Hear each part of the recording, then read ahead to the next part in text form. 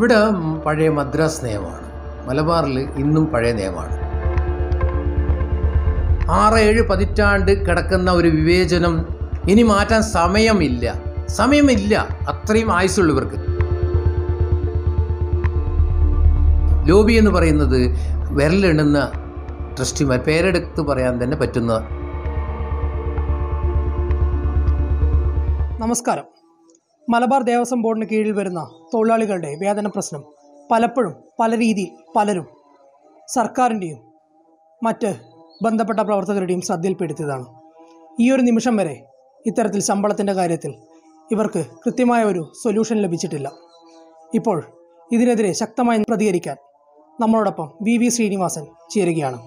അദ്ദേഹം ചിറക്കൽ അമ്പലത്തിൻ്റെ head ക്ലർക്കും Malabar temple employees coordination കമ്മിറ്റിയുടെ കൺവീനറുമാണ്. അദ്ദേഹത്തിനോട് നമ്മൾക്ക് എന്തൊക്കെയാണ് ഇപ്പോൾ ഈ തൊഴിലാളികൾ അനുഭവിക്കുന്ന പ്രശ്നങ്ങളെന്ന് ചോദിച്ചറിയാം. ഇപ്പം മലബാർ ദേവസ്വം ബോർഡിലെ തൊഴിലാളികളെ സംബന്ധിച്ചിടത്തോളം ഒരു റിപ്പോർട്ട് ഞാൻ തന്നെ ചെയ്യുന്നതാണ്. പക്ഷേ പ്രശ്നം അതുമാത്രമല്ല, അതിലും ഗുരുതരമാണ്, രൂക്ഷമാണ് എന്നാണ് ഇപ്പോൾ നമുക്ക് അറിയാൻ കഴിയുന്നത്. ശരിക്കും എന്തൊക്കെയാണ് മലബാർ ദേവസ്വം ബോർഡിലെ തൊഴിലാളികൾ അനുഭവിക്കുന്ന പ്രശ്നങ്ങൾ? മലബാറിലെ ക്ഷേത്ര ജീവനക്കാർ അനുഭവിക്കുന്ന പ്രശ്നങ്ങൾ പറയുകയാണെങ്കിൽ വളരെ ഏറെ കാര്യങ്ങൾ പറയാനുണ്ട്. പക്ഷെ എന്നാലും അതിൽ രത്നചുരുക്കം എന്ന നിലയിൽ കാര്യങ്ങളുടെ ഒരു ആകത്തുക ഒരു ഇതായിട്ട് പറയാം. ഇവിടെ പഴയ മദ്രാസ് നിയമമാണ്. മലബാറിൽ ഇന്നും പഴയ നിയമമാണ്. കേരളം പിറക്കുന്നതിന് മുൻപേ മദ്രാസിൻ്റെ ഭാഗമായിരുന്നു മലബാർ. അപ്പം മദ്രാസിൻ്റെ ആ നിയമമായിരുന്നു ഇവിടെ ഉണ്ടായിരുന്നത്. കേരളം പിറവി വന്നു 56-ൽ. ആ സമയത്ത് തൽക്കാലം ഈ ഭരണം തുടരട്ടെ എന്നാണ്. അന്ന് ഗൗരിയമ്മയായിരുന്നു ദേവസ്വം വകുപ്പ് മന്ത്രി ചാർജ്. അപ്പോൾ അന്ന് തൽക്കാലം ഈ ഭരണം തുടരട്ടെ എന്ന് പറഞ്ഞു. അടുത്ത് തന്നെ മാറ്റാം എന്നുള്ള രീതിയിൽ അത് പിന്നെ നടപ്പിലായില്ല. കുറേ കമ്മീഷൻ, 7ഓളം കമ്മീഷൻ, ശങ്കരൻ നായർ, കുട്ടികൃഷ്ണ മേനോൻ, അങ്ങനെ തുടങ്ങി 7 കമ്മീഷൻ, അന്നത്തെ ലക്ഷങ്ങൾ വെച്ച് എടുത്ത് അതൊക്കെ സെക്രട്ടേറിയറ്റിൻ്റെ അളമാരകളിൽ ചെതലരിക്കുക, ഇപ്പം ഫ്രീസറിൽ വെച്ച പോലെ എന്ന് പറയാം, അങ്ങനെ കിടക്കുകയാണ്. അങ്ങനെ ലക്ഷങ്ങൾ പൊടിച്ചുണ്ടാക്കി. അതിനൊന്നും താല്പര്യമില്ല. പിന്നെ ഒരു ബില്ല്, വെള്ളീശ്വരൻ്റെ കാലത്ത് ഒരു ബില്ല് കൊണ്ടുവന്നു. അങ്ങനെ ബില്ലുകൾ പലതും വന്നു. കുറേ ബില്ലുകൾ വന്നു. അങ്ങനെ ആ ബില്ലുകളൊന്നും വെളിച്ചം കാണാതെ പോവും. ഇവിടെ ട്രസ്റ്റിമാരുടെ ഭരണം എന്നുവെച്ചാൽ അതാത് ഈ ട്രസ്റ്റിമാരുടെ ഭരണം മലബാർ ദേവസ്വങ്ങളിൽ മദ്രാസ് നിയമത്തിൽ വരുന്നത് എന്താ വെച്ചാൽ, ഈ ക്ഷേത്രങ്ങളന്ന് അതാത് നാട്ടുപ്രഭുക്കന്മാരുടെ കീഴിലാണ്. ഒന്നിക്കൽ രാജാവിൻ്റെ കീഴിൽ, അല്ലെങ്കിൽ ആ നാട്ടുപ്രഭുക്കന്മാരുടെ കീഴിൽ. ഇപ്പോൾ ചിറക്കൽ ദേവസ്വം ചിറക്കൽ രാജാവിൻ്റേത്, സാമൂതിരി രാജാവിൻ്റെ സാമൂതിരി ദേവസ്വങ്ങൾ, അങ്ങനെ TTK ഒരു ഗ്രൂപ്പ്, അങ്ങനെ കുറേ ദേവസ്വങ്ങൾ അവിടുത്തെ നാട്ടുപ്രമാണികൾക്ക്. ഇപ്പോൾ പയ്യന്നൂരമ്പലം അത് അവിടുത്തെ നാട്ടുപ്രമാണികളുടെ, അത് അങ്ങനെയുള്ള ക്ഷേത്രങ്ങളുടെ മൊത്തം കൺട്രോൾ HRNCക്കായിരുന്നു മദ്രാസ്. അത് മാറി HRNC കോഴിക്കോട് ആസ്ഥാനമാക്കി ഒരു നിയമം വന്നു. ആ നിയമം തുടർന്നു. ആ നിയമത്തിൻ്റെ അവശിഷ്ടം ഇവിടെ തുടർന്നൊന്നുമല്ലാതെ വേറൊന്നും വന്നില്ല. അങ്ങനെയാണിത് മാറ്റണം, കേരളത്തിലൊട്ടൊക്കെ നിയമം വേണം, അതിനൊരു ഏകീകൃത നിയമം, അല്ലെങ്കിൽ മൊത്തം ഒരു ബോർഡല്ലെങ്കിലും ഓരോ ബോർഡും അനുസരിച്ചിട്ട് വന്നിട്ടൊരു അപെക്സ് ബോർഡ് കാര്യങ്ങളൊക്കെ വേണമെന്നുള്ളത് പലരും പറഞ്ഞു. പക്ഷെ നടന്നില്ല. മലബാറിന് മാത്രമായിരുന്നു നിയമം കൊണ്ടുവരണമെന്ന് പറഞ്ഞു, അതും നടന്നില്ല. അങ്ങനെ കുറേ കാര്യങ്ങളും വനരോധനങ്ങളായി ഇരിക്കുമ്പോഴാണ് നമ്മളെ 89 നമ്മൾ സംഘടന തുടങ്ങി. മാധ്യമങ്ങളുടെ ശ്രദ്ധ കേന്ദ്രീകരിക്കാൻ വന്നു. അങ്ങനെ മാതൃഭൂമി, കേരളാവധിയൊക്കെ ആയിട്ട് പിന്നെ ഇന്ത്യൻ എക്സ്പ്രസ്, ഹിന്ദു ഒക്കെ പത്രങ്ങളിൽ മാധ്യമങ്ങൾ വാർത്ത വന്നു. അങ്ങനെ വന്ന വാർത്ത, ഹിന്ദുവിൽ വന്ന ഒരു വാർത്ത സോമോട്ടോ എടുത്തു ഹൈക്കോടതി. അന്ന് പരിപൂർണ സ്വാമിയും ബാലനാരായണ മാരാർ ബെഞ്ച് ഇത് കണ്ടിട്ട് സോമോട്ടോ എടുത്ത ഒരു കേസ് സോമോട്ടോ എടുത്തു. അങ്ങനെ സോമോട്ടോ എടുത്ത് ഇതെന്താണ് വിശദീകരണം ചോദിച്ചു. ആദ്യം സോമോട്ടോ എടുക്കുന്നതിന് മുമ്പേ വിശദീകരണം സർക്കാരിനോട് ചോദിച്ചു. എന്താണ് ഇങ്ങനെയത്? ഇത് നമ്മളല്ല ചെയ്യേണ്ടത്, അതാത് ട്രസ്റ്റിമാരാണ് ഈ ഭരണം ഇത് ചെയ്യേണ്ടത്. അതാത് ക്ഷേത്രം ഭരിക്കുന്നത് ഈ നിയമപ്രകാരം ട്രസ്റ്റിമാരാണ്, അവരാണ് ഇത് ചെയ്യേണ്ടതെന്ന് പറഞ്ഞു. അപ്പോൾ ഓരോ ക്ഷേത്രത്തിൻ്റെ വരുമാനം അനുസരിച്ച് ചെരുപ്പിനനുസരിച്ചിട്ട് കാല് മുറിക്കുന്ന സമ്പ്രദായം, ഓരോ ക്ഷേത്രത്തിൻ്റെ വരുമാനം അനുസരിച്ചായിരുന്നു ശമ്പളം. അതെന്താണ്? അത് പറ്റില്ല. അവർ നിങ്ങൾ ഭരിക്കുന്നുണ്ടെങ്കിൽ വേതനം കൊടുക്കാൻ ബാധ്യസ്ഥരാണെന്ന് സുപ്രീം കോടതി ഇമാമിൻ്റെ കേസിൽ വിധിയുണ്ട്. സുപ്രീം കോടതി പിന്നെ ഈക്വൽ പേ ഫോർ ഈക്വൽ വർക്കിൻ്റെ വിധികൾ കുറേ ഉണ്ട്. ഏഷ്യാഡിൻ്റെ ഉണ്ടായിരുന്നു. കുറേ കേസുകളുടെ വിധികൾ വെച്ച് ഈ കേസ് സോമോട്ടോ എടുക്കുന്നു എന്ന് പറഞ്ഞു. അങ്ങനെ സോമോട്ടോ എടുത്തു, എല്ലാവർക്കും നോട്ടീസ് അയച്ചു. അതിൽ നമ്മളെ യൂണിയന് വേണ്ടി ഞാൻ കക്ഷി ചേർന്നു. അന്ന് മലബാർ ദേവസ്വം സ്റ്റാഫ് യൂണിയന് വേണ്ടി ഞാനൊരു ജനറൽ സെക്രട്ടറി ഞാൻ കക്ഷി ചേർന്നു. പിന്നെ വക്കീൽ മാധവൻ നമ്പ്യാർ, അങ്ങനെ രാംകുമാർ, അങ്ങനെ കുറേ ആൾ എക്സിക്യൂട്ടീവ്സർമാർക്ക് വേണ്ടിയിട്ടും ട്രസ്റ്റിമാർക്ക് വേണ്ടിയിട്ടും പ്രൈവറ്റ് ട്രസ്റ്റിമാർക്ക് വേണ്ടിയിട്ടും പിന്നെ ഹിന്ദു ക്ഷേത്ര സംരക്ഷണ സമിതിക്ക് വേണ്ടിയിട്ടൊക്കെ ആൾക്കാരെ വക്കീലിനെ വെച്ചു. ഗോവിന്ദ് കെ ഭരതനായിരുന്നു അവരെ വക്കീൽ. അങ്ങനെയൊക്കെ എടുത്ത് കോടതിയിൽ വാദപ്രതിവാദങ്ങളൊക്കെ നടന്നു. തലനാര് കയറി നമ്മളൊക്കെ പിന്നെ വിസ്തരിച്ചു. ഹൈക്കോടതിയിൽ വിസ്തരിക്കില്ലെങ്കിൽ നമ്മളെ വിസ്തരിച്ചു. ഒരു ഇരുട്ട് തപ്പാണ്, എന്താണ് ഇതിൽ നിന്ന് ഒരു പോയിന്റ് കിട്ടുക എന്ന് പറഞ്ഞിട്ട് നമ്മളെയൊക്കെ വിസ്തരിച്ചിരുന്നു. അങ്ങനെ എന്നെയും വിസ്തരിച്ചിരുന്നു. അപ്പോൾ ശാന്തിക്കാരെന്നതിൽ ശാന്തി സംഘടനേൻ്റെ ആൾക്കാരെ വിസ്തരിച്ചു. അപ്പോൾ അതിലൊക്കെ ചോദിച്ചു, ഇങ്ങനെ ഇപ്പോൾ പൂജകൾ കാര്യങ്ങളൊക്കെ പറഞ്ഞ് അങ്ങനെ ഒരു വിധി വന്നു. 94 ഒരു വിധി വന്നതിന് മുമ്പേ പരിപൂർണ്ണസ്വാമിനെ മാറ്റി ബാലനാരായണമാരും ബാലസുബ്രഹ്മണ്യനുമായിരുന്നു വിധി പറഞ്ഞത്, KG ബാലസുബ്രഹ്മണ്യൻ. അങ്ങനെ ആ വിധിയിൽ 13 ഡയറക്ഷനാണ് ഗവൺമെൻറ് കൊടുത്തത്. 13 ഡയറക്ഷൻ. 1/1/95 മുതൽ തിരുക്കൊച്ചി സമാനമായ സേവന വേതന വ്യവസ്ഥ കൊടുക്കണം. പിന്നെ വിധി പിന്നെ പല 2 കോടി റുപ്യ വനത്തിൻ്റെ നഷ്ടം വന്നു, ഭൂപരിഷ്കരണ നിയമം കൊണ്ട് സ്വത്ത് പോയി, വനത്തിൻ്റെ കെടുകാര്യസ്ഥത കൊണ്ട് കുറേ സ്വത്ത് പോയി എന്നുള്ളതൊക്കെ കോടതിയിൽ വന്നിരുന്നു. അപ്പം കോടതി പറഞ്ഞു, നിങ്ങൾക്ക് ഇതുവരെ ചെയ്യാൻ ബാധ്യതയുണ്ട്, ഇവരുടെ അവകാശമാണ്, നിങ്ങളെ സ്വത്തൊക്കെ പോയതുകൊണ്ട് നിങ്ങൾക്ക് ചെയ്യാൻ ബാധ്യസ്ഥതയാണ്, അതുകൊണ്ട് നിങ്ങൾ ഇത് ചെയ്യണം എന്ന് പറഞ്ഞിട്ട് ആനുറ്റി റിവേഴ്സ് ചെയ്യണം. ഈ അന്ന് നഷ്ടപരിഹാരത്തുക ചെറിയ പൈസ കൊടുത്തിട്ട് ഉള്ള ആനുറ്റി വർഷാസനം അത് കാലാകാലത്തെ മാർക്കറ്റ് റേറ്റ് കൊടുക്കണം. അതൊക്കെ കോമൺ ഫണ്ട് ആക്കണം. അതാത് ദേവസ്വങ്ങൾക്ക് കൊടുക്കേണ്ട ബാധ്യത നിങ്ങൾക്കില്ല. എല്ലാം ഒരു ഇതിൻ്റെ കീഴിൽ നിങ്ങൾക്ക് പൂൾ ചെയ്യാവുന്നതാണ്. അങ്ങനെ ഒരു കോമൺ ഫണ്ടും കോമൺ സ്കീമും പറഞ്ഞു. ഈ 1300 ക്ഷേത്രവും അതിൻ്റെ ഉപക്ഷേത്രങ്ങളൊക്കെ അത് ഒന്നിച്ച് കൊണ്ടുവന്ന് ഒരു സ്കീം, ഒരു 600-700 സ്കീം ഉണ്ടാവും. ഓരോ ഗ്രൂപ്പിന് ഒരു സ്കീം. പച്ചർക്കൽ ദേവസ്വത്തിന് ഒരു സ്കീം. അത് ആ സ്കീമുകളൊക്കെ ക്രോഡീകരിച്ചുകൊണ്ട് ഒരു സ്കീമിൽ ഒറ്റ ഭരണത്തിൽ കൊണ്ടുവരണം. ഒറ്റ സ്കീം കൊണ്ടു 6 മാസം കൊണ്ടൊരു സ്കീം ഉണ്ടാക്കി 1 കൊല്ലം കൊണ്ട് നടപ്പിലാക്കണം എന്നാണ് 94 ജൂലൈ 21 വിധി. പക്ഷേ നടപ്പിലാക്കിയില്ല. സർക്കാർ ഈ പാവങ്ങൾക്കും ഈ ക്ഷേത്രം കൂടി നന്നാവുന്നതിനെതിരെ സുപ്രീം കോടതി അപ്പീൽ പോയി. നമ്മൾ സ്പെഷ്യൽ ലീവ് പെറ്റീഷൻ നമ്മൾ തള്ളിച്ചു. സ്പെഷ്യൽ ലീവ് പെറ്റീഷൻ നമ്മൾ എല്ലാം കൂടി യോജിച്ച് നിന്നുകൊണ്ട് തള്ളിച്ചു. അങ്ങനെ സുപ്രീം കോടതി ശരിവെച്ച് ഈ ഹൈക്കോടതി വിധി നടപ്പിലാക്കാതെ ഉരുട്ടിയപ്പം ഞാൻ കണ്ടംപ്റ്റ് കേസ് ഫയൽ ചെയ്തു. നമ്മൾ ക്ഷേത്ര ജീവനക്കാരുടെ ശമ്പളം വളരെ കുറവായതുകൊണ്ട് ഇതിന് പൊതു താല്പര്യ ഇതായിട്ട് എടുക്കുന്ന AX വർഗീസ്, നിയമവേദിൻ്റെ AX വർഗീസ് ആയിരുന്നു, അദ്ദേഹത്തിനെ വെച്ചിട്ട് നമ്മൾ കണ്ടംപ്റ്റ് ഫയൽ ചെയ്തു. കണ്ടംപ്റ്റ് വളരെ ചൂടായി. പല പ്രാവശ്യവും പിന്നെ KT തോമസിൻ്റെ ബെഞ്ച്, ഷൺമുഖമായിരുന്നു ആദ്യത്തെ ബെഞ്ചിൽ പറഞ്ഞത് 2-3 ആഴ്ച മറ്റാണ് സമയം കൊടുത്തതെന്നാണ്. 3 ആഴ്ച സമയം കൊടുത്തു. പിന്നെ ഓരോ സമയം കൊടുത്ത് ഓരോ റിപ്പോർട്ട് മേടിക്കും, അതുപോലെ അഫിഡവിറ്റ് കൊടുക്കും. അങ്ങനെ കുറേ കാലങ്ങൾ കഴിഞ്ഞു. പിന്നെയും ഇത് ചെയ്യുന്നല്ലാണ്ട് ചെയ്യാണ്ട് ഉരുട്ടുന്നതാണെന്ന് കോടതിക്ക് മനസ്സിലായി. ചീഫ് സെക്രട്ടറിമാരെ വിളിപ്പിച്ചു. മോഹൻകുമാർ ഹാജരായിരുന്നു ചീഫ് സെക്രട്ടറി, പിന്നെ ലളിതാംബിക ഹാജരായിരുന്നു. അങ്ങനെ വേറെയും 2 പ്രാവശ്യം അങ്ങനെ അവർ ഹാജരായി. അവരെയൊക്കെ ശക്തമായ ഭാഷയിൽ കോടതി ഇടപെട്ടു. ഒരിക്കൽ ഇത് ഇലക്ഷൻ ബാധകമല്ല, ഇത് ഓർഡിനൻസ് പോലും ഇറക്കിയിട്ട് ചെയ്യണം. 6-7 പതിറ്റാണ്ട് കിടക്കുന്ന ഒരു വിവേചനം ഇനി മാറ്റാൻ സമയമില്ല. അത്രയും ആയുസുള്ളവർക്ക്. ആയുസ് എല്ലാവർക്കും ഒരേ ഉള്ള പോലെ തന്നെയുള്ള ആയുസേ ഇവർക്കുള്ളൂ. 10-200 ആയുസില്ല. അതുകൊണ്ട് പെട്ടെന്ന് തന്നെ ഇതിന് തീരുമാനം എടുക്കണം എന്ന് പറഞ്ഞ് ഓർഡിനൻസ് പോലും സർക്കാർ ഇലക്ഷൻ സമയത്ത് പെരുമാറ്റച്ചട്ടം ഒഴിവാക്കാൻ പറ്റില്ല എന്ന് ഗവൺമെൻറ് പറഞ്ഞപ്പോൾ അത് മാറ്റിക്കൊടുത്ത് ഓർഡിനൻസ് ഇറക്കിയ സാധനമാണിത്.